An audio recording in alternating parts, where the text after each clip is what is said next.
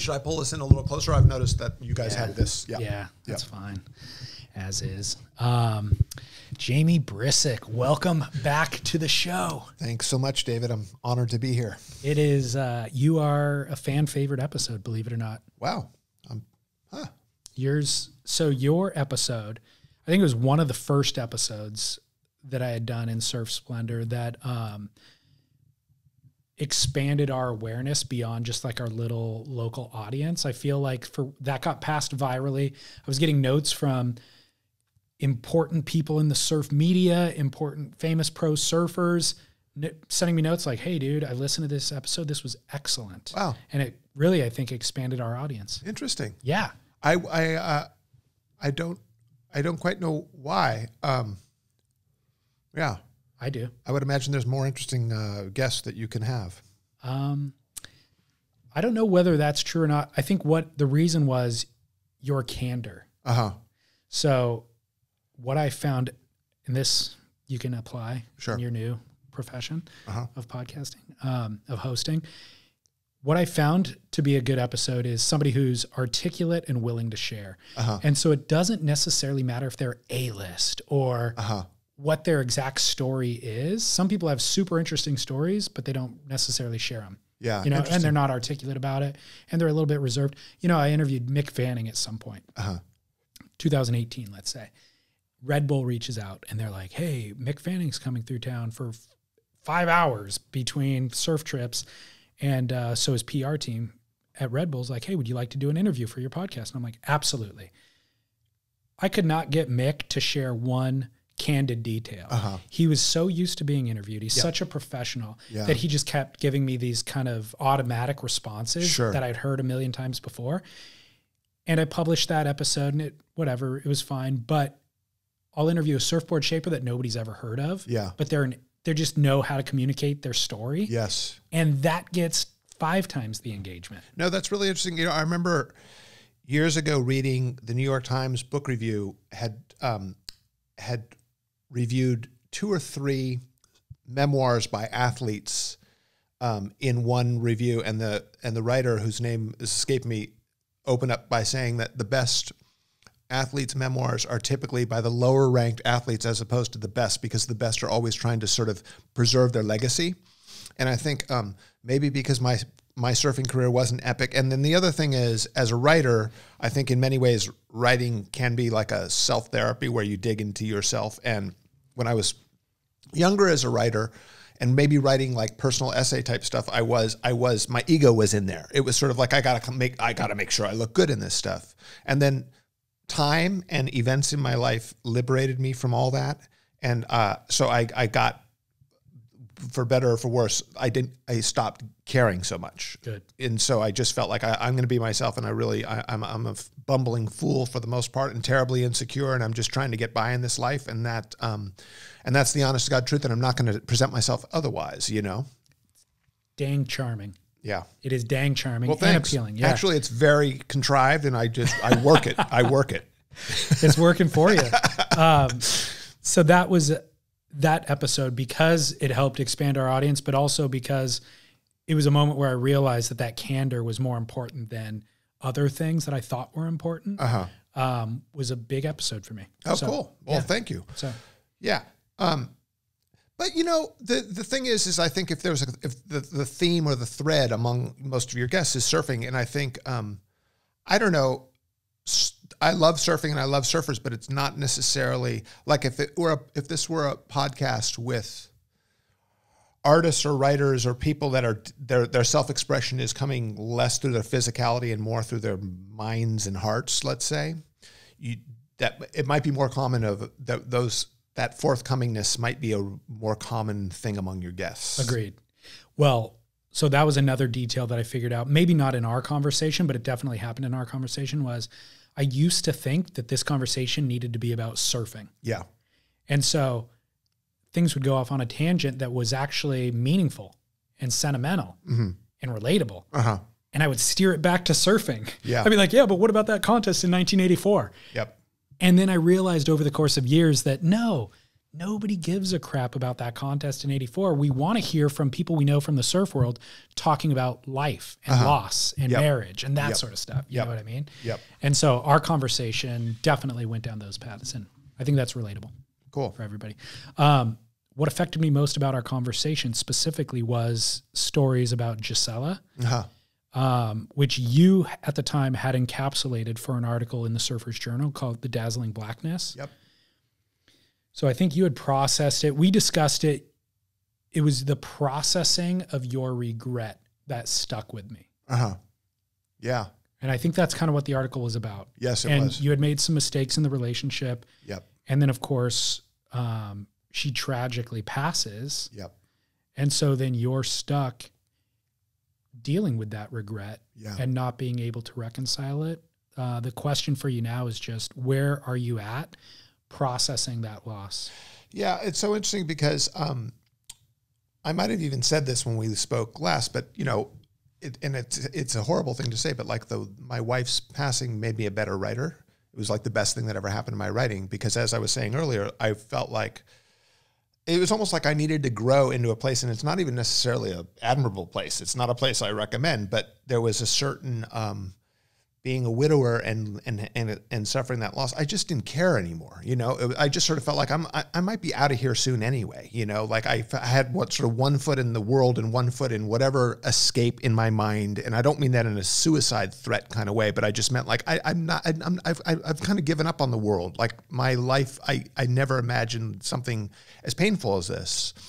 But weirdly, it liberated me. It like allowed me to be open and honest. And it was like, yeah, I was surprised, and people responded to me, and people responded to my writing in a way that they never had in the past. So it actually, by writing about this painful stuff, I definitely became a better writer. And the thing that I'd wanted all along, back when she was alive and I was young and bright-eyed, was I got it, but I got it not in the way I would have wanted it, I suppose. But no, I've written a lot about pain and loss. And then, you know, I wrote that piece, The Dazzling Blackness, and I got a very positive response. And then not too long after, my home burned down, and I wrote a few pieces about that, and got a great response. And in some ways it was sort of leaning into these things that are really painful. Some of my best writing has been about that. That being said, and I did write about this in the Dazzling Blackness piece in the Surfer's Journal, I don't quite know whether it's a good thing to go into that stuff or not. I mean, as a writer, I guess it is, but I feel like I've suffered a kind of psychic toll as a result.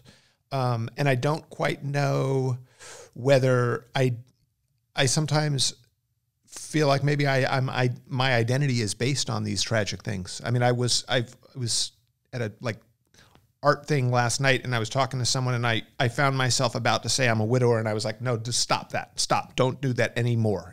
Don't. And yet it's real and it's true. So I'm like still, I'm still trying to figure that one out. And I made the joke earlier that like, this is like this like thing I employ to like earn attention or sympathy. And I truly don't know. I started writing about this stuff thinking like, the writers I admire most and their most meaningful work has often been this. Maybe they do it fictionally. I did it in sort of personal essay form. But yeah, you dig into those things, and you can maybe get stuck there, or maybe be there more than you want to be. And it seems so normal to me because most of my friends are artists and writers, and so that kind of like that's the like subject matter often, or going into those places. And when I hang out with surfers who live in the sunshine, literally and figuratively, I'm often like, oh, I forgot. I used to be like that, you know? So where am I at with it? I'm just trying to process all of it. Still. Doing the best I can. It's interesting. It's so fascinating to hear you talk about it. So many things bubble up that are relatable in that. It seems like if you can, so writing about it, you feel so viscerally about it that it's easy to write about it. Mm-hmm. You never want to divorce yourself from those emotions, because it would be callous to do that. And you don't want to be a callous person. Yep. It's part of the tapestry. Yeah. And so you don't want to pull that thread out. You want it, but you also don't want to write exclusively about it. Like if you can kind of leverage what you learned about writing from that, but live in the sunshine and write about the sunshine still. Yes. That would be the ideal scenario to be in. Yeah, for sure. And I think the other side of it is, if I were not a professional writer, it might be what might be called journaling, right? Like a therapist might go, okay, your wife has passed away. You should like get a spiral notebook and write in it every morning and journal and process this stuff and see the words on the page back at you and kind of do that weird, there's almost like a self cross-examination that goes on when you write. Because I write professionally and because I actually need to get my work out there, get my work published and get it out there just to sort of keep my thing going.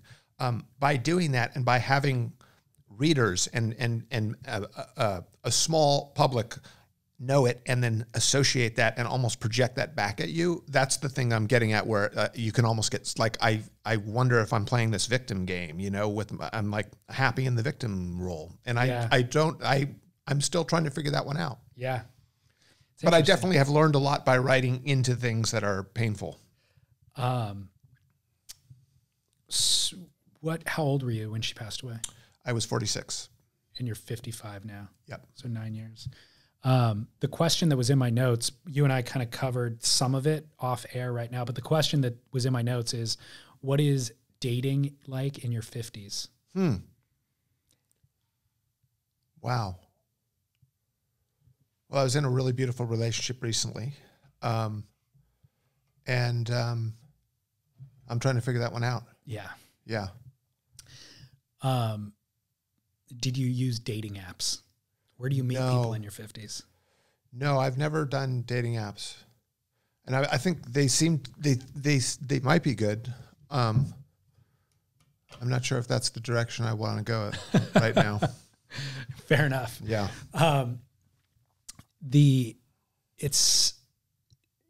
It would be impossible to not carry what we were just talking about into a relationship, but I think it would make you a better partner in a lot of ways. Well, you know, this is okay. So, let's keep the honesty theme going.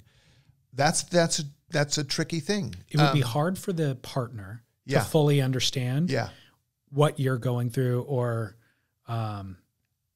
why you still talk about your ex-wife or whatever it is. Not ex-wife, by the way, but late wife. Yeah, late wife. So it would take a very mature partner to understand what you're going through and accept you as you are. Yes. But it does make you a better partner. No, I fully agree. And I've been in 2 relationships since my wife passed away, and her, I think to some extent she's loomed as maybe a ghost that can be threatening to the person I'm with. And I've never intended that. I've never wanted it to be that. But again, this is by writing about it, I'm like almost, confirming it in some weird way, or setting it down in published form to where it lives for perpetuity. Yeah.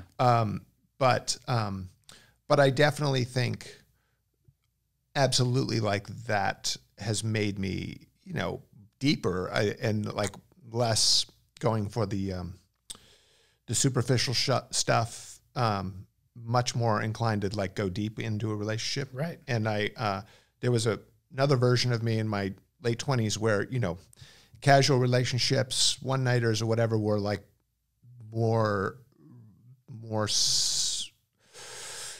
in my reality. Whereas now it's hard to do that. You want meaning. Yeah.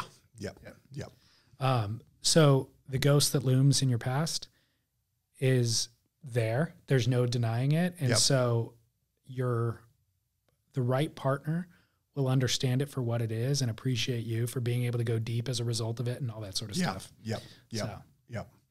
By the way, I was Googling your name. Not that just to see what Google said. It has you listed as an actor. It says Jamie Brisick, actor. Really? Yeah. Well, I'm acting right now, David. What is that about, or what are they referencing? It could quite possibly be from a movie called Back to the Beach, and I did a stunt doubling thing. Okay. Yeah. Herbie Fletcher was in it as well. I feel like your writing would be the first thing that would be listed. Yeah, your writing is more substantial than that one. I'd much prefer that. Yeah. Yeah. Okay, so what was Back to the Beach? It was a movie. It was a Frankie Avalon and Annette Funicello remake in 1986 or 7. Oh my gosh. Herbie Fletcher was in it. There were a bunch of there were these surf scenes, and there were a bunch of water scenes. I actually got to go to Hawaii and get a wave that was in the film. At where? Third Dip of all places. Oh my gosh. Yeah. Okay. Yep. Did you surf it well? I think I did okay. There was a guy named Yuri Ferrant who was the cinematographer, and we were originally trying to get the footage at Zuma Beach where most of the film was shot, and the waves never quite cooperated, or the weather didn't, and I think it needed to be like a blue sky type of shot and a decent wave. And so I kind of strategically presented to the producer that if we go to Hawaii, we can nail this thing. And he laughed at me. He's like, I know what you're trying to do, but we can, if that's going to get it, we can. So I went to Hawaii for like a couple days on a swell, connected with Yuri, paddled out at Third Dip on this board that had been painted a brick, like it had this brick kind of air spray to match the character, the actor who was not a surfer. So I was stunt doubling. Yeah. And I paddled out at Third Dip. Yuri was on the beach. I was alone, and there were 2 or 3 surfers in the water. One of them was Perry Dane, and Perry got a wave, got barreled, came past me, paddled back around, and I'm sitting there just like sitting on my board trying to look as like friendly as possible. And he just paddles right up to me, and with this big hand and arm, he's like, "Go in already." And I just turned.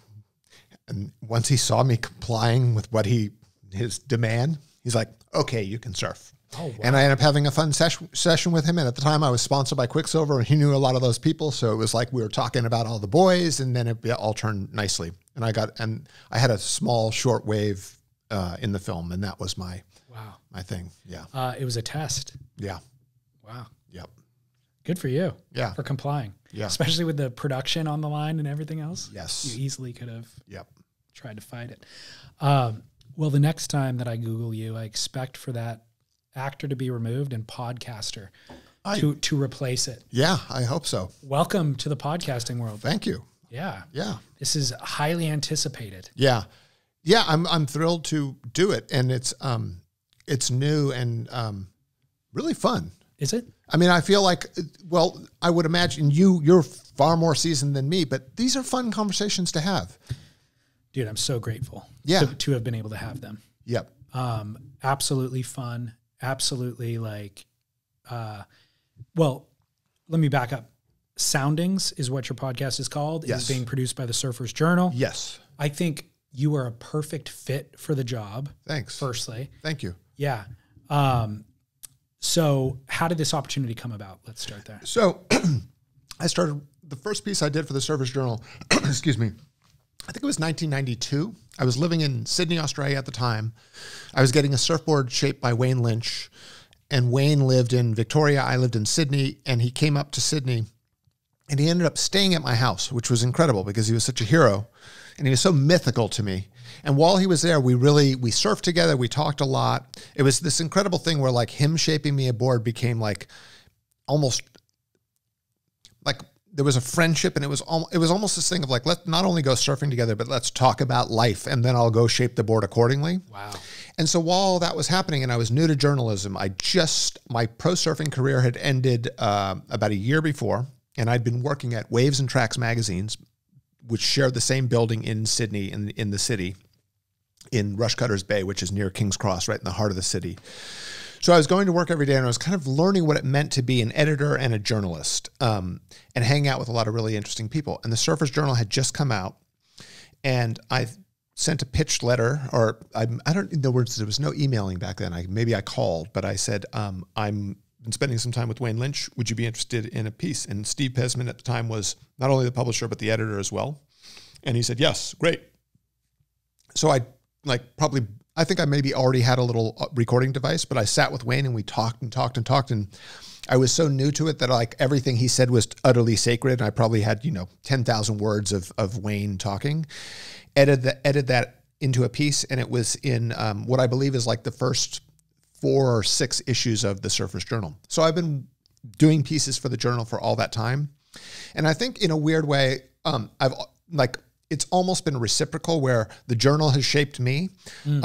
And to some extent contributing pieces, I've understood the aesthetic and the ethos and there's a very specific sort of, quality and a level of class. I mean, I feel like I've learned so much as a contributor to the Surfer's Journal. So all these years later, to do a podcast, I kind of understand what that means and what the way in which to approach that. It's not exploitative. It's not, everything is hopefully like everyone that's we ever talked to or I ever talked to is going to feel like it was a good conversation. I wasn't trying to poke them or do the gotcha kind of thing at all.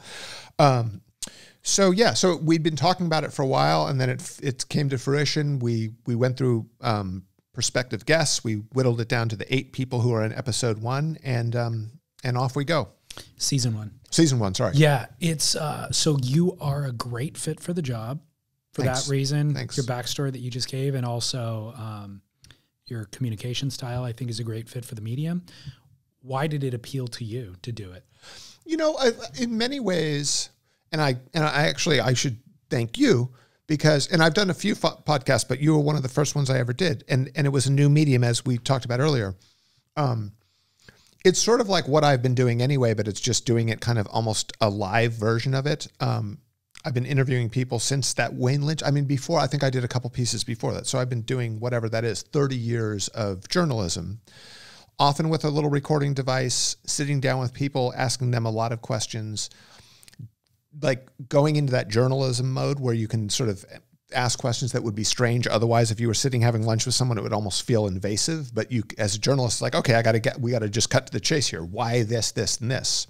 So having done that for a long time, having for many, many years transcribing those recordings, those interviews myself, now I have like a place where I get it done and sent back. But going through transcriptions, often asking way more questions than I need, getting, way more words than I need, and then editing that down. There's almost like, we talked about it earlier. It's almost like I imagine if you were, if I were if you were a musician and you were working on a song and you would sit in your studio, like refining the song and getting it right and hitting a certain perfection to it. That to my mind is how like a Q&A or a profile might live on the page or on the website, on the homepage of a newspaper or whatever. The podcast is almost the live playing of the show. It's sort of like whatever goes down in this conversation is what it's going to be. And it's extemporaneous. It's live. There's no rehearsing. Whereas when I do it on the page, I edit, I massage, I move things around. Sometimes as the interviewer, I'll ask a question in a very stuttered, lame way, and I'll go back and make myself sound a little better. I confess that I do that. Yeah. But like the podcast format, I think is really cool because there is something really conversational, really relaxed. There's like an instant gratification to it that's different to the longer process of editing or writing a profile. Yeah. But the theme, it continues, which is I'm really interested in a lot of these people and I want to get into the heart of what makes them tick. And so it doesn't it feels really, really natural. It's just that it's happening right now with live versus I go home and clean it up and move it around and cut and paste. And you have rapport with a lot of the people that you're interviewing, like you're already established as friends. Yeah, I mean, and that goes a long way too. Yeah, it does, and I think, and that's one of the reasons why it does feel really natural because a lot of so far, it's all to the point where it's like everyone I pretty much know and have a shared history with to some extent. Yeah. And talking to like Tony Alva, who's one of the season 1 8 people. I mean, I think at one point I recalled like I was 12 years old and we were skateboarding at Kenter and I saw you doing this. And I remember being at the Marina Del Rey skate park when you were doing these magical things in the dog bowl and blah, blah, blah, blah, blah. So there's, it's kind of nice to do that. There's a sense of I don't know. It's almost like my dad died a couple of years ago, and towards the end of his life, I actually started recording some conversations with him. Yeah. And it was sort of this thing of like, oh, I've known this person for a long time, and now for posterity, let's get into the heart of the matter, so to speak. Like, let's get into some of your ideas about life. And with these podcasts, given that I have shared history with a lot of the subjects or guests, it's almost like, okay, I've been seeing you surfing for 25 years. Now I'm going to like slightly interrogate you as to what you really feel about these things, you know? Did you actually interview your dad? Yes. Good for you. Yeah. Holy cow. Yeah. How did you feel about it? Did you get some amazing things out of it? My dad was a writer, and so it was perfectly normal for him. So he completely related. Yeah. Good. Yeah, it was cool. But my dad wrote prolifically and wrote a lot of stuff for me and my family, and so it wasn't a thing where like there's not other proof of his existence or his ideas. I have endless amounts of getting into my father since he's departed. In hindsight, is there anything that you wish you would have asked him that you didn't? No, it's interesting because my father was the slow or the long goodbye, if you will, whereas my wife's passing was the poof and they're gone, and my brother who died when I was younger was a poof and you're gone. And so when my dad died, he was 86, and it was it didn't feel, he lived a long life, and B, there were signs that he was on his way out about a year in advance. So there was nothing unsaid. So I got to, hang out with him. Good. I mean, there were times when it was almost like, oh, I'm hanging out with you because I know you're going to go, but there's nothing left to say because we've already said it. And when he finally passed away, there was none of that thing that I definitely felt with my wife and I definitely felt with my brother, which is, oh my God, you're gone and I didn't get to put those things right, Yeah. A friend of mine promoted this idea a few years back about interviewing your dad. He was like, this is something that everybody should do, especially if they're still fully cognizant and all that sort of stuff. Yep. And then a couple of my friends took his advice and did it, and they all told me I need to do it. And so I asked my dad if he was down to do it, and he said, absolutely. And that was a year and a half ago or 2 years ago, and I just haven't done it yet. But I 100% intend to and plan to. And yeah, I've got a note on my notes app. I have a list of questions that I kind of add to, and which is why I asked you if there was anything you wish you would have said, because I would add that to my list of questions. Right. But my dad and I have a great relationship. We always have. So it's very comfortable, but I've never asked him specific things, that are part of my conversation with my friends on a daily basis, about dating, like dating your relationships or whatever. Stuff that you and I are talking about, I don't address with my dad. Yeah. Because he's not a peer. Yeah. But I'd be curious to know what dating was like for him in his 30s or whatever, you know? Yep. So. No, it's fascinating stuff. One of the questions I asked my father liked a little sip at the end of the day. And it put him in a really nice place. And there were times when it was, I was concerned, and I've always been very conscious. I have a brother who died of a drug overdose. So I've been always maybe too hard on myself with any kind of substances. And I remember saying, Dad, having enjoyed your cocktail every evening, do you ever think like, that was habitual? Like you were it got you more than you got it? Or I'm kind of blowing my punchline. Do you ever feel like you were doing it too much? And he said, I'll quote Winston Churchill, I took more out of drinking than drinking took out of me. So for him, there was no regret. There was no like, oh yeah, I wish I wasn't on that cycle, because I think with alcohol for sure, there's that habitual thing where you just, if you drink 2 months every evening for 2 months, that 61st day is a very difficult one not to have that drink, Right. And my dad had done that for most of his life. He enjoyed his drink in the evening, and there was no apologies at all. Fair enough. Yeah. And good for him for understanding that, because for some people it becomes a problem, for others it don't. And for the people that it doesn't become a problem for, it's hard for other people to understand that, that it's not a problem. Yep, for sure. The way I've heard, so I actually had this conversation with Thad Zilkowski. Oh yeah, Thad, such a great dude. He's one of your guests in season 1. But the conversation I had with him was the best definition that I've heard for addiction is doing the thing despite the consequence. So it can't be defined by volume. Yeah.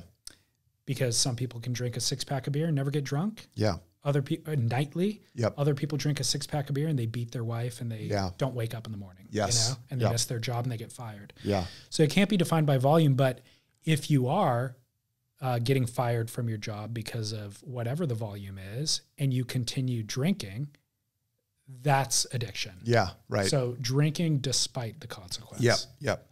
There's a great quote that goes, the opposite of addiction is not sobriety. The opposite of addiction is connection, which is like a lot of addicts. And Thad gets into this, I think, to some extent in his book, which is like a lot of addiction is a result of what the Buddhists will call separateness. This feeling of like everyone over there is okay, but I'm over here and I'm this fucked up person.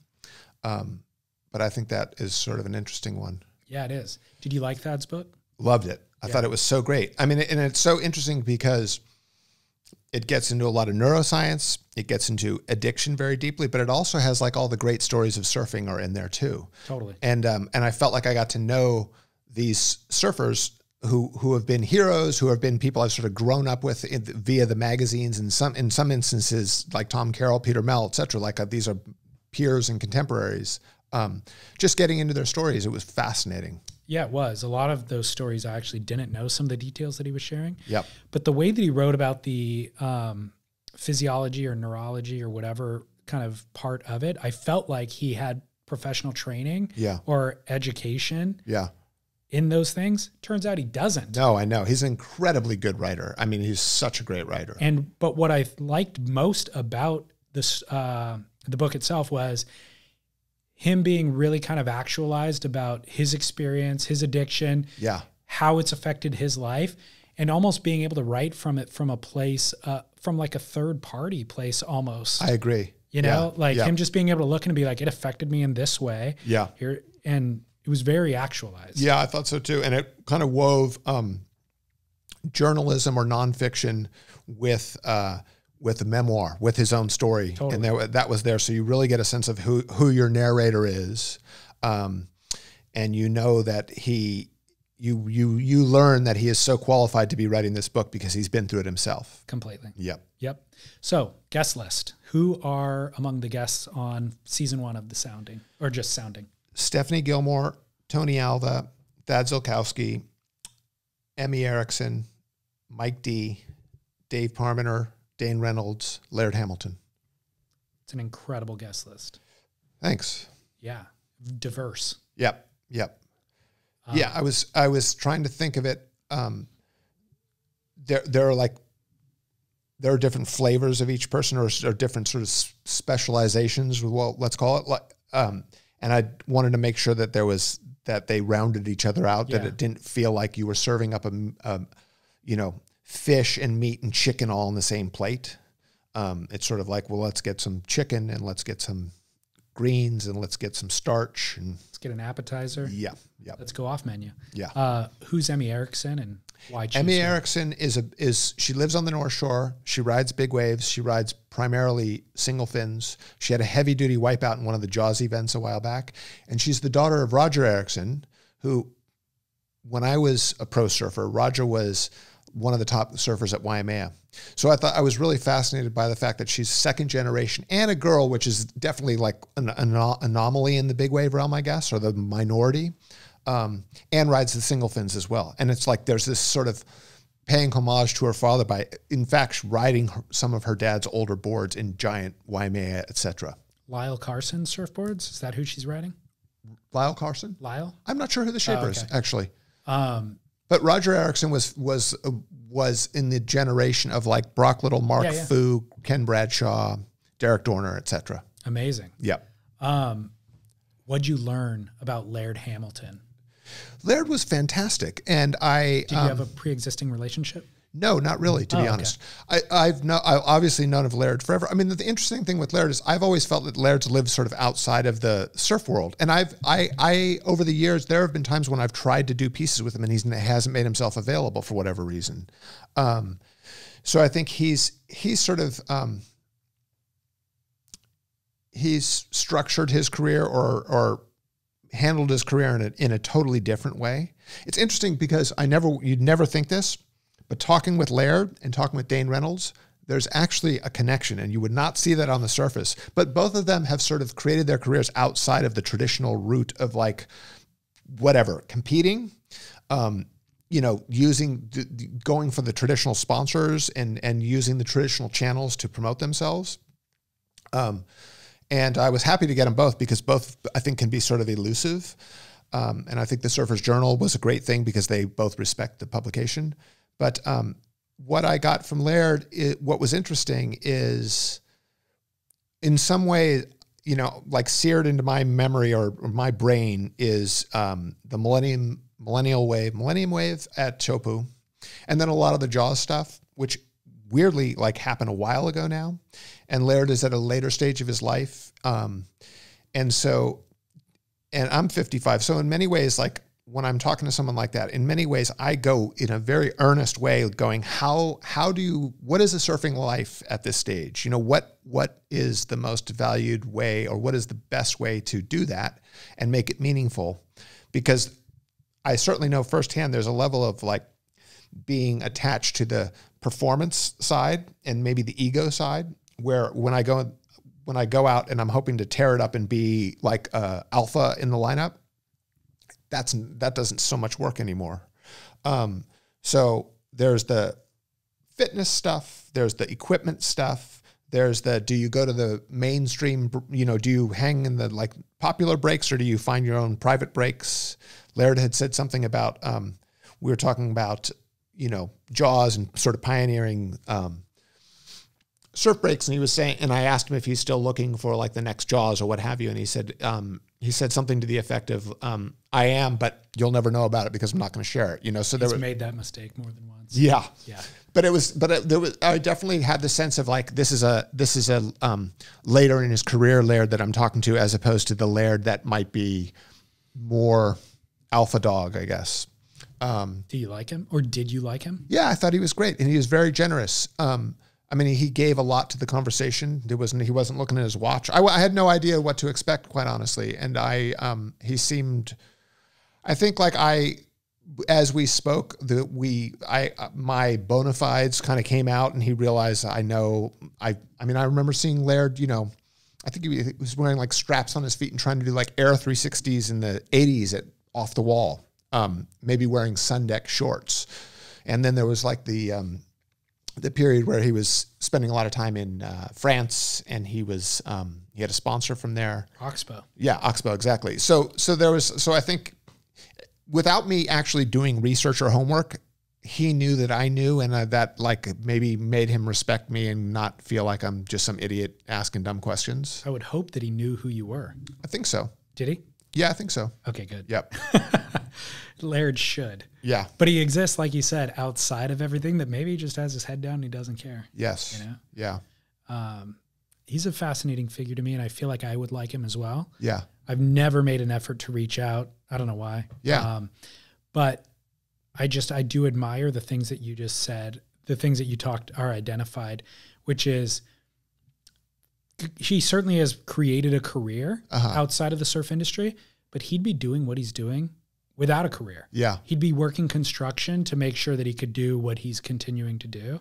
The career thing is irrelevant. He was smart enough to figure out, I should probably make a career out of it so I could do it more frequently. Yep. But he's just going to do what he's going to do, period. No, you're so right on. And in fact, one of the things I asked him was, when people ask what you do for a living, what do you say? Because I've often thought like Laird's almost like a living Superman. Like he's like out of a Marvel Comics film or something like that. And what I got from him, what's so interesting, because when you think of Laird, and I think, wasn't he in like an American Express commercial at one point? I mean, he's done so much stuff that's been sort of really glamorous and in the mainstream. And he's such a recognizable name. And we know that he has a lot of famous friends. There was like I could see the kind of like, as you say, like the blue collar Hawaii guy, Hawaii boy, where he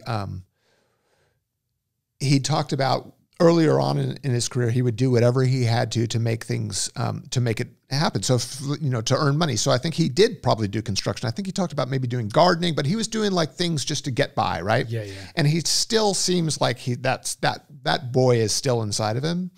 And he said that sometimes when people ask what he does for a living, he says he used to say he was a garbage man. That's interesting. Yeah. It's a lot easier because then nobody asks follow-up questions. Yeah. Yes. And but my vibe from him was he wasn't doing it in an arrogant way. He was doing it more in a kind of playful way, in a self-deprecating way. Yeah. He was far more self-deprecating and human than I expected. And I'm used to this like hulking Adonis character, this like Greek god. And I was almost intimidated by that. Yeah. Yeah. And as I sat with him more and more, he just became he's just another guy trying to make it happen. I mean, that's the interesting thing I think about a lot of the people who make for the interesting conversations are, say, over 40, 45, whatever. They're in a stage of life where, and you were talking about Mick Fanning earlier. When you often talking to the athletes in the height of their careers, they don't have the perspective to really talk about it. What they're doing it. So what they have to offer most of all is standing on the board and tearing the crap out of waves. Yeah. And that's like what they're going to do best. And if they give us the sort of canned response when we try to talk to them, well, of course, because it's not like they want to go into the weeds of the conversation. Conversation is not necessarily their like mode of communication. Their mode of communication expression is on a surfboard.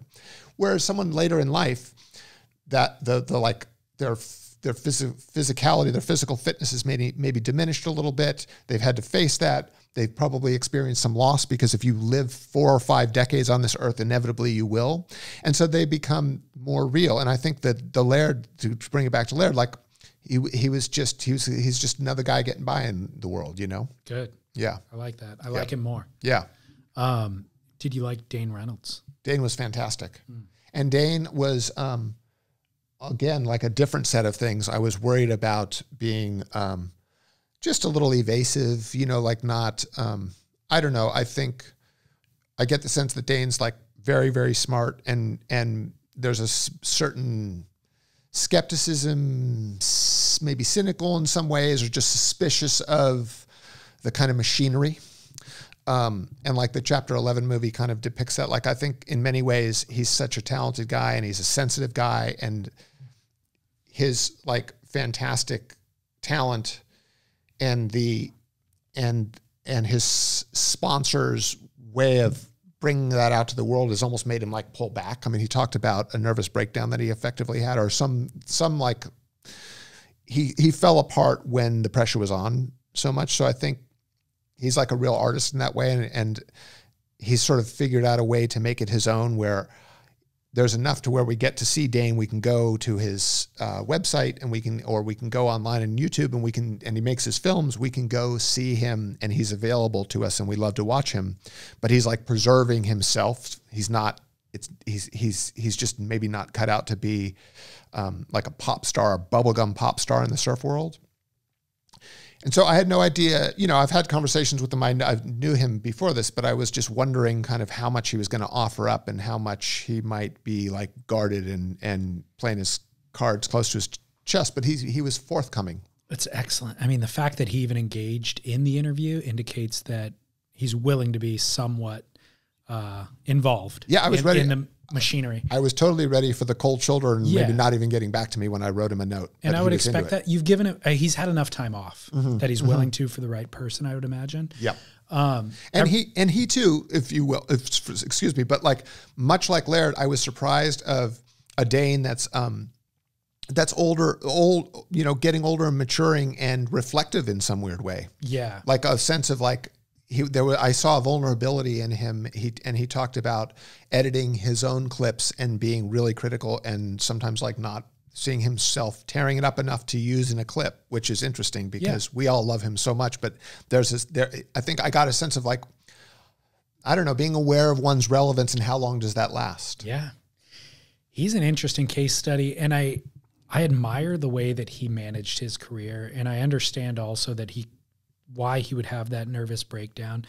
The kind of level of scrutiny and fame that Kelly Slater lives with is totally unnatural. Yeah. Him being able to do it for his, engage with it head on as long as he has, completely comes at the cost of personal relationships and all this other stuff. Whereas Dane, it's like he's been with Courtney since high school. He's obviously committed to that and having kids and being a good dad. Yeah. What could be more healthy? Yeah. Like that is healthy and normal. Yeah, for sure. And so this limelight kind of wedging itself in between will only create chaos and pandemonium for that family unit. Yeah.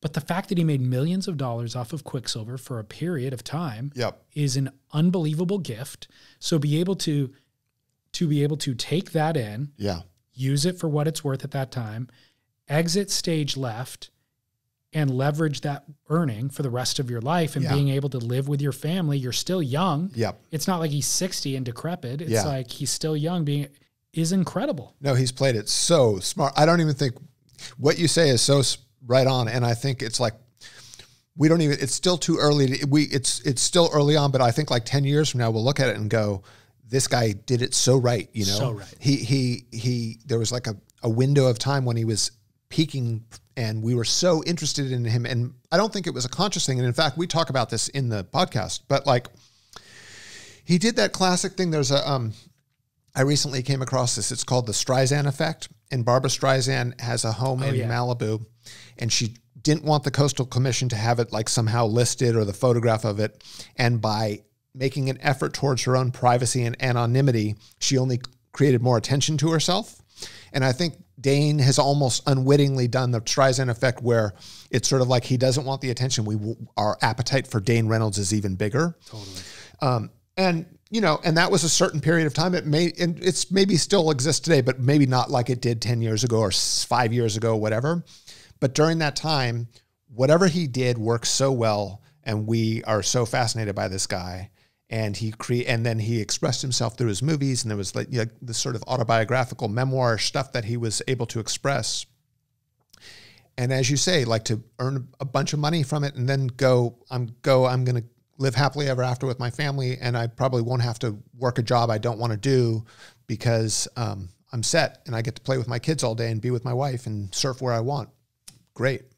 And we're all still paying attention. So in 10 years from now, if he wanted to have a second coming of his career or third or whatever, we're all right here waiting for it. Yeah. You know? Yep. With bated breath. No, it's true. And it's funny because I think the other thing is he's such an interesting guy beyond just I love the surfing, but just the way he lives his life and the way his brain works, he's just super interesting to me. That's awesome. Yeah. Eager to hear that one. Yeah. Does Mike D shred? Mike D surfs pretty well. Okay. Yeah. I wouldn't say shred. Okay. There's so many, celebrities who do, you see photos of Matthew McConaughey or Jeffrey Wright or Edward Norton standing on a wave. Yep. It's like, cool, they're getting into surfing. Yep. But who among them actually like knows what's up or knows what they're doing? No, for sure. Where does Mike D land? No, Mike D is definitely a proficient surfer. I mean, he's been doing it for a long time, and he definitely can surf. Okay, cool. He's not on the podcast because he rips. That's definitely, and he would be the first person to say that. Right. And I think this is, but he's a bona fide surfer. Like he loves it, and he's chased waves around the world. So that is all there. But the questions, the thing that I was curious about in the podcast was mostly, surfing did fit into, kind of finding surfing later in life, having done the Beastie Boys. And we're talking about how smart Dane has lived his life or sort of played his life. Mike D as well. Really? To be a Beastie Boy, to do all that great music, and then to raise a family and to be there with his kids, both of whom surf, and I surf with them all the time. Great kids. Like Mike still does plenty professionally, but I get the sense that most of all, he just loves his children and he's really into being a dad. Amazing. Yeah. That's great. And we got to talk about Beastie Boys stuff, which was really cool. And that level of fame and the taking of to the stage at major festivals with all those people and the coming down from that, which is always interesting to me. So yeah, he was really fun to talk to. There's a bagel shop. I think it is in New York. They might have an LA location. It's called Yeasty Boys. Oh yeah, I've seen that. There's one in the Valley, I think. It is, okay. North yeah, Hollywood. I thought they had one there. Yep. I think that's an amazing name for a bagel shop. And their bagels look amazing. Follow them on Instagram. Yep. They always say, to never meet your heroes. Yep. Because they'll disappoint you. How's Tony Alva? Spectacular. Really? Tony was so inspiring. And Tony, I didn't know either. And I think Tony would be the first to admit that there was a time in his life where his ego was outsized and too big for his own good. But Tony is in a really interesting place in his life, and I've known him for a while, and we've been like LA contemporaries. I knew him at like, schoolyards and skate parks when I was young, when I was like hovering in the shadows as a little kid, and he was the superstar. And then I've known him on the beach at Malibu, where at one point I was like a good surfer and respected. But so we have like a shared history and a lot of shared friends, but he was absolutely great. So inspiring. Cool. Yeah. I felt like, how to say, like, for lack of a better description, I feel like he's an artist. And I think like being at his age in his 60s and still skateboarding, it was that thing that that question I always have is like, how do you live? What does the good surfing life look like when you're over 50 years old or 45 years old? Tony, as a skateboarder, you can just like pull it from skateboarding and bring it over to surfing and learn a lot. Yeah. And there's just a real like grace and beauty to him, just the way he carries himself and the way he takes care of himself. He's really into meditation. He's sober, very reflective, and very much about like sharing the culture. Mm. Yeah. What do we not know about Stephanie Gilmore that we ought to know? Great question. Well, the thing, I got into this in our podcast, is I see like a Dr. Jekyll and Mr. Hyde kind of thing with her, because we surf together in Malibu a lot, and she's smiley faced, often riding a fish, giving away waves, chatting in the lineup. And if you didn't see what she does on an actual wave, you'd be like, oh, she's just a really friendly person in the lineup. And yet, as we all know, she's fiercely competitive, right? I mean, she's a 7-time world champion. You sort of, and granted, she's incredibly gifted, but I don't think you get there, like with Kelly Slater, you don't get there without like having that competitive fire. So I think I was curious as to like managing those two things, because, for instance, with Kelly is like famously competitive, right? They talk about like, if you go golfing with him, you'll see how competitive he is. If you play cards with him or checkers or chess or whatever, you're going to see like there's not a moment where this guy is not totally competitive. Whereas with Stephanie, has this incredibly relaxed way about her. And I was in Hawaii recently, and she and Laura Enever had rented a beachfront house at Pipeline. And I was going over there in the afternoons because it was one of those backyards that's like the front row seat in the pipe, and the waves happened to be pumping the whole time. The backdoor shootout was on. And the one thing that I saw that was really interesting is so incredibly generous and gracious. Like anyone that came over, it was like, would you like a cup of coffee? Can I get you this? Can I get you that? And then I also noticed how she would always be sort of taking care of the house. And it just, I don't know. I think like that greatness. And when I say greatness, I'm not using that term loosely, but like winning multiple world titles and sustaining a career for that long. There's a thing of, I don't know, just operating at this really high level. I've seen that in her. I've seen that. And I think it's there. You just hit the, you don't get caught up in the low shit, if you know what I'm saying. Like you're operating at a higher frequency. Mm. I'm in love with her. Yeah. I totally love her. I think we all are. I mean, where I was saying like the level that Kelly operates at, you can't do without sacrificing relationships in your life, or whatever. Yep. I feel like, and I know nothing about her personal relationships, but I feel like she's figured out a way to do both things. Uh-huh. I feel like she can operate at a level of winning world titles. Yeah. But then a couple of years, a few of them slip by. Yeah. Because she's also maybe entertaining these other things that are appealing to her. No, I think you're right. And I think the other thing that's an interesting one, and it's not always that common, because I think sometimes like athletic excellence comes from this like one-dimensional kind of myopic. The blinders are on, you're only focused on the thing. And hence, I think a lot of athletes can be quite like high-level athletes can be sort of boring because they don't have a lot of other interests. Exactly. Whereas, and I think this is a result of how gifted she is today, but certainly there was, I think when she came on the scene and first started winning back to, multiple world titles, she was surfing so far above anyone else that she was allowed to kind of look around a little bit more than, you know, so she's interested in music. She's interested in people. And I think she has like a curiosity for life, interested in travel, going to places off the beaten path. And I think in many ways, it's to use the word like a surfing odyssey, she, you know, coming from northern New South Wales in Australia, becoming a world champion, becoming a like very recognizable face in surfing, going to New York City, going to Paris, going to places that are like being interviewed for magazines outside of surfing. Kelly has this too. There's like an education that just comes. It just inevitably comes as a result of doing that. You just meet a lot of people, and your world expands and grows larger, and you take in a lot. And that can be dangerous, I think, sometimes for athletes. But because she's so talented, she's been able to still win the world titles and do all those other things. So there's like, for lack of a better description, there's a well-rounded person there. There's not this person that's just a jock, you know? Yeah, that's what I get out of her too. Yeah. Moving on from soundings, what the heck has happened to the Westerly documentary? Oh, the Westerly documentary is coming out real soon. Is it? Yes. Man. I don't have an actual date, but it's coming out very soon, and I quote me on this one. But there are details that I can't disclose, unfortunately. But I'm not making this up. Okay. It took a long time. The pandemic kind of put some stuff on hold. That thing was on hold before the pandemic. I feel like it was ready to go like in 2018. Well, but here's the thing. So this is a Surfer's Journal story as well.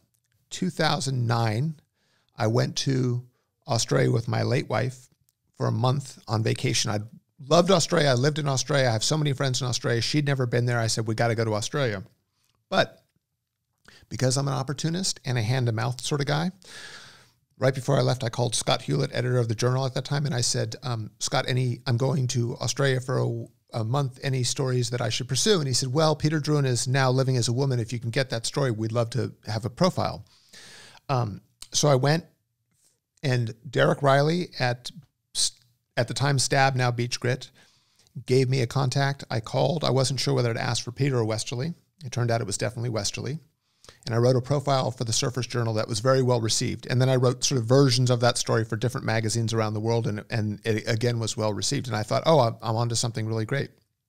So along with Alan White, who's a director, we embarked upon making this film. But we knew at the time that it wasn't like the story was still happening in real time. It wasn't some retrospective historical thing about like Peter's surfing career. It was Peter's now living as a woman in transition, wanting to get gender reassignment surgery. And then there's the post-surgery life. So I wrote the profile in 2009. I think it was 2012 that Peter went to Bangkok for gender reassignment surgery. There was a big event in Australia that was for a historical surfing event where all the peers and contemporaries of Peter's were going to be there. So we went there to film that. But then there was this sort of period after where it was, okay, what's it like living now as a woman with completion? So we were following that. And then there was a major turn that happened after that. So it was this thing where we kind of knew we were on to like, you know, maybe a decade's worth of following this story. And we did. We sort of closed the story a couple of years ago, but the pandemic, as I say, stalled it. So it's, you know, I think we like wrapped or locked picture 2 years ago or something like that. But so it's coming out real soon. And you wrote a book, yes, Becoming Westerly. Yep. And that book ends with him having the gender reassignment. Yes. Right? Yes. In Bangkok? Yes. Okay. Yeah. But that would have been 2000. When did that book? The book came out in 2014. Okay. Yep. So the movie tells many more stories. Stuff that happened after the book. Yep. Got it. Yep. Can you reveal what the current, what's the current status of Westerly? I might be giving away too much. Okay. Yeah. I mean, don't reveal if you don't. I'd rather not. I could. I mean, and I don't mean that in some like, you know, secretive way, but there's, I think that there's like stuff that is not well, hasn't been, Westerly's lived very publicly, and Peter as well. But there are things that are not out there in the media that are available to people. So I would love for them to have the surprise of some of the things that have happened since. Got it. I am so excited to see that. Thank you. The trailer that you guys put out years ago just was so enticing. Yeah. So much has happened with the trans community and the general public. Yes. In terms of acceptance and mainstream everything. Yep. Did any of that conversation affect the release of the film? Definitely. You know, when I started, quite honestly, I mean, I'll be totally honest. Growing up in LA, I feel like I was exposed to more than a lot of the surfers that I competed with were my contemporaries. You know, there was more, what we say, that there was more diversity in my upbringing.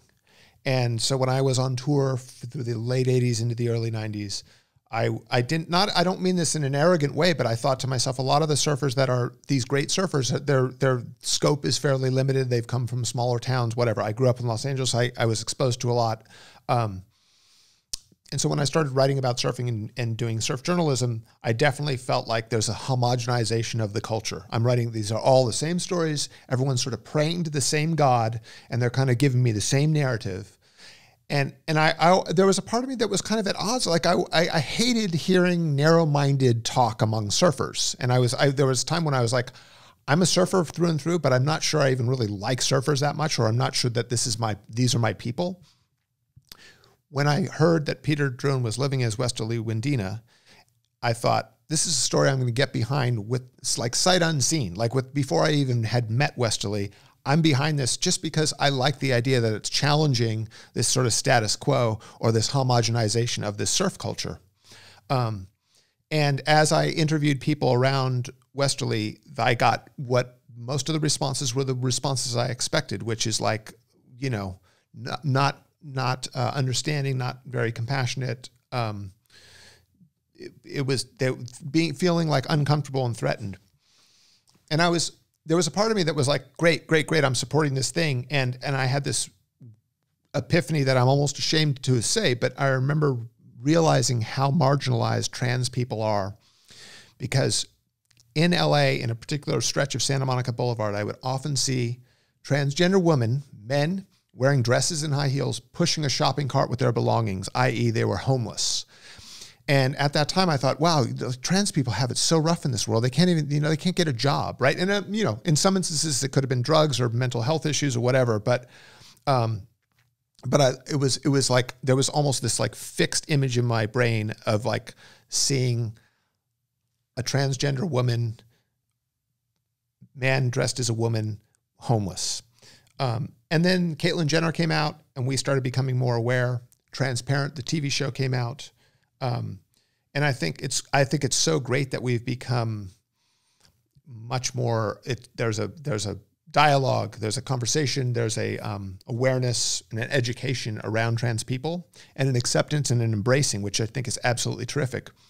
But what started as like naive surfers telling a story that they don't really know suddenly became this thing of like cultural appropriation. And what makes you think you get to tell that story? And so as 10 years later in the story, that was the questions we had to ask ourselves. And we had to actually be very conscious of like not making faux pas of the classic cisgender male faux pas, like straight white dudes trying to present this person, not really understanding their story and where they come from. The part that got weird was there's an underlying question throughout the book, and probably the documentary as well, as to whether or not Peter is trying to dupe everyone. Yes, for sure. Because for anybody who doesn't know Peter's background, he was a showman. Yes. And he was kind of a shyster, yeah. Often kind of creating these kind of smoke and mirror magic shows to present something as bigger than it is. For sure. Then the spotlight went away from him. Yes. So when he comes back presenting as Westerly, yep, you're right. Part of it is a narrow-minded pro-surf community who doesn't understand. Yeah. But they had reasons to be critical.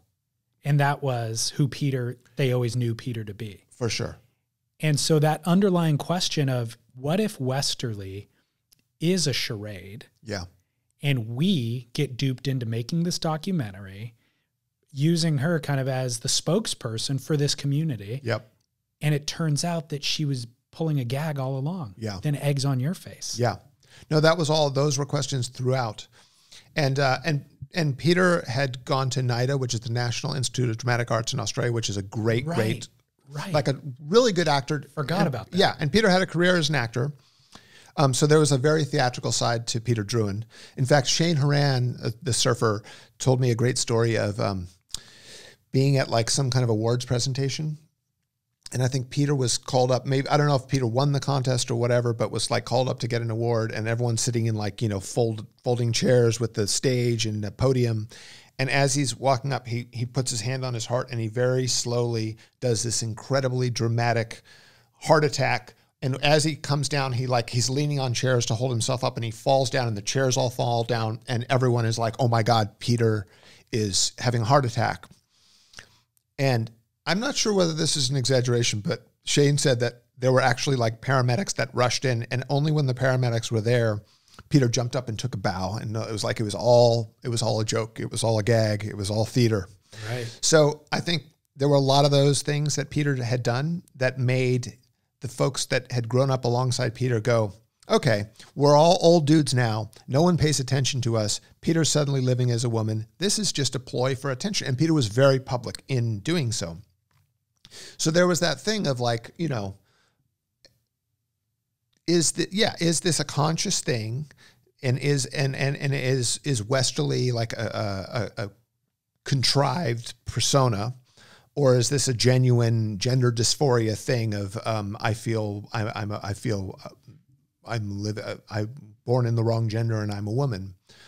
And that tension was there throughout. And there's a really great quote in the documentary where someone says, and this is sort of later on, I think part of it was acting taking over real life, and part of it was real life taking over acting. And the film lets the viewer decide that themselves. So there's not some commentary from us going, this is exactly what it is, because we don't know, and maybe Peter/Westerly doesn't know as well. And that goes for all of us, like how we don't always know our motivations. We don't always know what's driving us. And to be honest, both are equally interesting. Yeah. You know what I was worried that the film would get canceled before release. Yeah. Because maybe he was faking or she was faking. Yep. And in the end, I'm like, that's a more compelling film in a lot of ways. Yeah, for sure. Because you got gender reassignment surgery. Yep. So that's a commitment to the role. Yeah. The psychology of somebody who would walk through those paces is worth discussing, viewing, analyzing, having conversation about. Yeah, so for sure. I'm excited. Yeah, well, thanks. Super excited to see that final kind of chapter. Thanks. Yeah. You referenced a couple of times that you're 55 years old. Mm-hmm. I want to talk a little bit about fitness. Mm-hmm. How often are you surfing nowadays? I kind of go in and out. Like there will be days where I'll surf 4 or 5 days in a row, and then I won't surf for a week. But a week is the most you take off? Oh, yeah. Good for you. Yeah. I mean, here's the thing. I live in Malibu, and I live close to the ocean, and I have time to do it. I have I write full time, so I make my schedule as I want it. There was a time I lived in New York for about 11 years, and it wasn't available to me to go surfing. So in some ways, I learned from that okay, if I'm like driving by the ocean every day and I see waves, I should go out and get a couple. Yeah, good for you. Yep. What do you do in addition? Do you do any cross training, so to speak? I have a road bike, and I ride up steep hills with not a lot of cars around, and then I have this. It's kind of an odd like push-ups and then yoga warrior pose thing that I do that if you were watching from the side, it would look like a little bit like maybe some Tai Chi and then a little bit of just like traditional like burpees type things or push-ups. Wow. And it's like a thing that I've sort of been doing recently that it's not, I didn't learn it anywhere, but it just kind of feels right. But it's a quick thing, but I do it every day. and I'm pretty good about it. So it's kind of a calisthenics / stretching thing. Yes, and I get the cardio up by riding up the steep hills, and I ride them pretty hard. And how many miles a week are you riding? I don't even know. Okay. And the number would probably be minimal because I'm mainly going up steep hills. Right. What got you into road bikes? Always into them. So I grew up in Westlake Village, which is the far west end of the San Fernando Valley. And when I started competing when I was 14, kind of age 15, I knew I wanted to be a pro surfer. And that was like, at that time, these were like the early period of pro surfers treating themselves as athletes, taking themselves more seriously. So I was seeing that, Tom Curran was a couple years older, and I looked up to him, and he was very seriously pursuing like athletic excellence. And so I bought a road bike, a Peugeot road bike, from a friend secondhand, $150, which was a big expense at this time. This would have been like 84. And when I couldn't get to the beach, I would ride as hard as I could around the neighborhood with a mustard yellow Walkman on my ears, listening to whatever music to rev me up. And I lived in this suburbia that I really wanted to get out of. I was listening to a lot of punk rock at the time. And so it was kind of like I was just trying to pedal my way out of that place. But the pedaling was to get the fitness to win the NSSA or WSA contest on the weekend that was going to get me the first places that would make my sponsor, would help me to pursue or convince my sponsors to send me out on the road. Yeah. So in a weird way, it's like the cycling has always been a source of fitness, and I'm not schooled. I don't read up on bikes. I don't really know bikes, but I totally love cycling, and I do it pretty much every day. Good for you. Yeah. Good for you. Yep.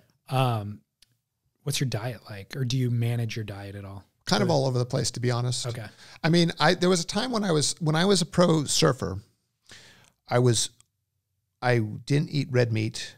And at the time, that was like the carbo loading era. There was a book called Eat to Win by Robert Haas, I believe. Mm-hmm. And I remember reading it, and I remember making notes, and I was really conscious of all these things.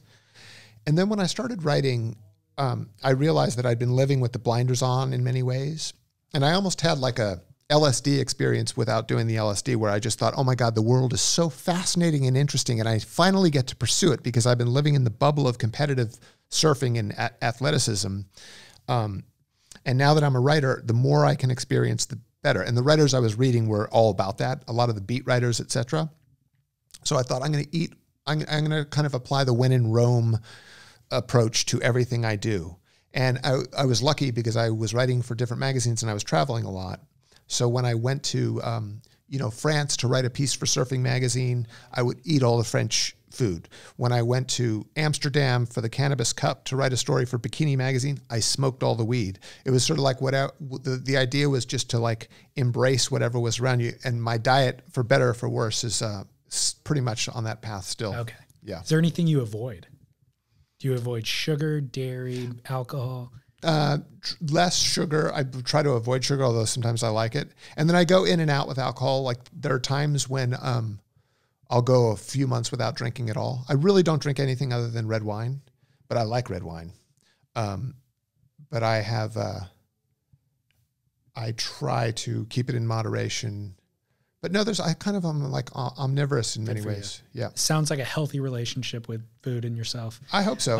At one point I was in a low and I thought I was drinking too much, and I was really like questioning that. And I was talking to my friend Charles Smith, who's sober, and he'd been sober for quite some time. And I said, I'm wondering if I'm an addict, and I'm wondering if I should get sober. And he said, no, whatever you do, don't get sober. You'll just become another kind of annoying that no one will want to be around.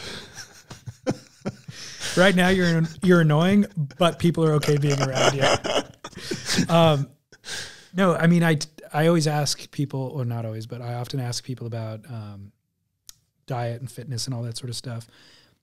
No, it's a good question. Some people are so regimented, and it's like they're just not enjoying anything, and they're trying to hold on to this youth that is that they're never going to actually attain. But other people, I feel like the more that you try to not, if you told yourself I can never eat donuts, every time you drive past a donut shop, you're going to be craving that donut so badly. I know what you mean. If you once a week are like, Sundays, I'm going to have a donut if I want it. Yep. There'll be Sundays where you don't want it. Yeah. You know? Yep.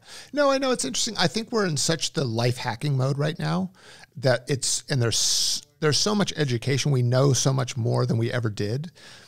But I also think there's, I don't know, there's also a level of just like self-acceptance. I feel like I'm working more on self-acceptance is more there was a time in my life where like self-excellence was what I was aspiring to. Yeah. Now I'm more into self-acceptance. Cool. And I just feel like and I want to be healthy, of course. Like, I don't mean, I'm not using that as rationalization to like eat 12 donuts, but I think there's a level of just like being in the world and embracing everything, and not beating yourself up. If anything, I probably am too hard on myself. So my job now is like, do it all and turn off your conscience and don't beat the shit out of yourself over it.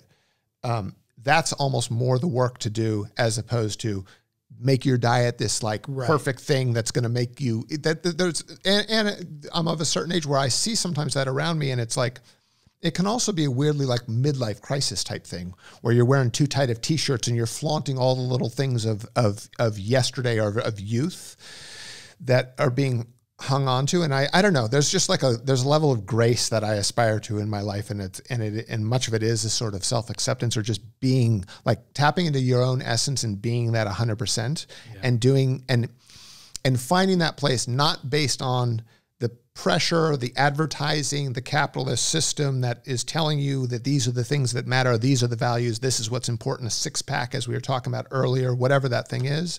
Like, just being fully who you are as much as you can, and letting that be the compass. Good.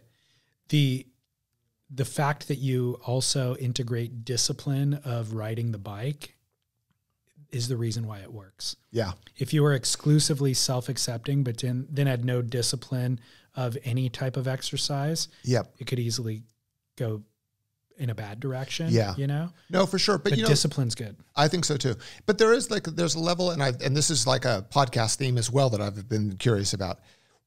Ex-athletes, it's kind of like you're kind of cursed for the rest of your life, because you know a high level of functioning physically, not only in an egotistical way of like, okay, I can go out and surf and I'm tearing the shit out of it and everyone's like complimenting me. There's like that side of it. But then there's also this thing of like, I'm breathing in and I feel so damn good right now.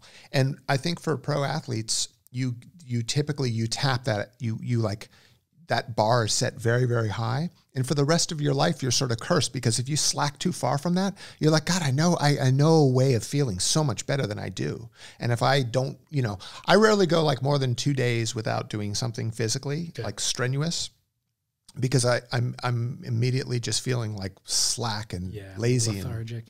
I remember hearing somebody talking about bodybuilding. It was like a bodybuilding documentary, and they were saying it's the only thing maybe not the only, but it's one of the things in the world where you can devote a ton amount of time to this thing, just like these muscles are just getting huge. And as soon as you stop doing it, there's no benefit of it at all. It actually turns to fat. Yeah. So unless you keep pumping that iron, the muscle doesn't look like that. And it's not like you read a book. When you read a book, there's long-term benefit. You now have knowledge. You're now informed, all that kind of thing. The weightlifting is just all this time spent for the immediacy of it. For sure. Without any long-term benefit of it. And it ends up becoming, if you're that bulked up, it just becomes fat. No, it's so true. And I totally am with you. And I've thought about this a lot. And the other side of the curse of a ex-pro athlete, let's say, is that you place such a high premium on physicality. And so your identity is based on like, I got to be like fit and trim and whatever.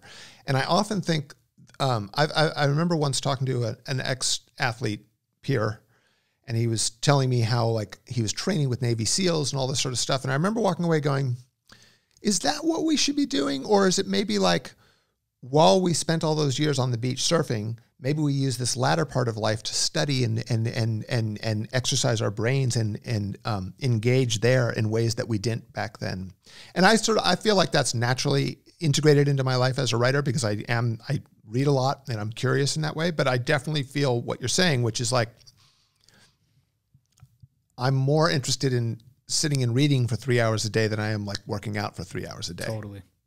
Totally. Are you writing a memoir? I've been writing a memoir for a long, long time. I know. We talked about it last time. Yeah. I've had like various iterations of a memoir about my surfing life. And then I've like published excerpts and cleaned up things. I've yet to pull it off, quite honestly. Like I've yet to kind of get it right. But I'm like working on it and not working on it. I'm not actively working on it right now, but it's been something that I've been doing forever. It's been a tricky thing. It's been hard. I mean, it's made me like apply a different way of thinking about it, because at one point I thought, oh, it's my failed memoir. And I thought, actually, that's like way too black and white, because there's a process in all of this that you just have to sort of surrender to. And a lot of writing, I mean, I think a lot of like artistic pursuits can work that way. There's a like gestation period. You kind of have to give it time, much like what I was saying with the film about Westerly. It's like, had we tried to close it up at one point, we would have missed a lot of really interesting things that would happen later on. Yeah, I agree. There's still chapters to be written in that, but certainly when ideas and concepts come, get them down. Yeah. Yep. Put them to paper now, organize it all later. Yeah. Yep. Are you going to live in LA your whole life? What the heck are you doing there? Yeah, I wonder that sometimes. I'm trying to figure that one out. I like urban culture. I like the diversity of people. I have great friends there. I like that it's a place where people go to pursue their dreams. So there are people striving in it. With the striving is excellence, comes excellence, and comes interesting people. So I think I couldn't I don't think I could like move to suburbia and sort of sign off and feel stimulated. But so there's that thing in terms of like the people that I'm surrounded by and the people I hang out with. But I definitely connect sometimes with more small town places. I've spent time in like Northern California in quiet places that feel really good. So I don't quite know. Okay. Yeah. But you're content there. For the time being. Yeah. It's been a long time. I know. Yeah. Yep. But good for you if you are. I mean, I just feel the pace of it is where I would check out at a certain point. You know, like it's just, yeah, I'm stimulated by all the things you're talking about, but at some point I want less stimulation. For sure. So. No, and I'm kind of open to all of it at this point. But at the same time, I think I've found my own values within LA. I think there can be a kind of keeping up with the Joneses thing that can happen in a place like that. I felt it when I lived in New York too. It's like everyone's doing all this stuff. I got to be doing stuff. And now I'm very like I feel like my day is designed based on a lot of work within myself to go, this is what's important. So I don't, I live among millionaires, and I'm definitely not a millionaire. Yeah, no, I like LA. You're in a beautiful part of it too. Yeah, I am. That's the other thing. I am. You're in a little enclave. Yes. The surf isn't great, but I'm at a point where I don't think like where I live next will be dictated by the surf. Good. Yeah. Good. That's healthy as well. Yep. Final question is just, what are you currently riding? What is the last surfboard you've been riding? I'm riding a 610 CI mid. Wow. The mid. Look at you. Yes. The Devin Howard model. Yeah, it's actually a Devin. It's very much Devin. Devin's a friend of mine, and Devin helped me get this board right. Good. Yep. What do you think of it? I love it. Do you? Yeah. Good. I mean, it suits me perfectly. And I went through a period where I was probably in my late 40s, and I was riding like whatever the newest shortboard design was. And I was noticing that the board wanted to do things quicker than my body would. Yep. So the board was ahead of me. And I feel like with the mid, the 610 mid, my body is maybe slightly ahead of the board in terms of like performance stuff. And I say that humbly. Okay. But what I mean is like it's a bigger board to swing around. Yeah. But it's not a board that like wants to be doing spinners and I'm trying to keep up with it. It's not. It's like I'm not riding dry. Like the shortboard was the Formula One car. Now I'm riding something more like a Cadillac, or driving something more like a Cadillac, or what have you. And I have a twin pin on order, which I'm really excited about. You talked about wanting to age gracefully. Those boards will help you do it. Yeah. That's the appropriate board to be riding. Yeah. The mid. And the Tom Curran, the free scrubber with him riding the twin pin. Yes. Early versions of it was so aspirational. I was like, dude. I know that thing was one of those things. I absolutely agree. Yeah. But I still love surfing so much. And I really love a lot of really just subtle little things. I mean, it's weird because when I was growing up, this thing of the trim line was not even really a thing. I mean, you surfed around the trim line, but now I have this thing where I'll like put my board as high as I possibly can and just go straight across it, and sometimes in a low crouch, and just feel that and let like the thing crash all over me, not even in the tube. Yeah. But those like, I feel like in many ways I'm going for like feelings. I'm trying to get like just a feeling in my body from the wave. Sometimes I play a little bit with, I have an 88 that I ride with like semi-finless. It has like nubs on it. And so there will be a little bit of a drift and side slip, but it's kind of like going surfing, getting those little sensations, and then carrying those sensations onto your terrestrial life, if you will. Totally. Yeah. It's what we've all been trying to do since our youth. Yep. Totally. Yep. Well, Jamie, this has been a wonderful conversation as always, man. Yeah. Thank you, David. Thrilled to. A real joy. Thank you. Thanks for driving down. Yep. All right.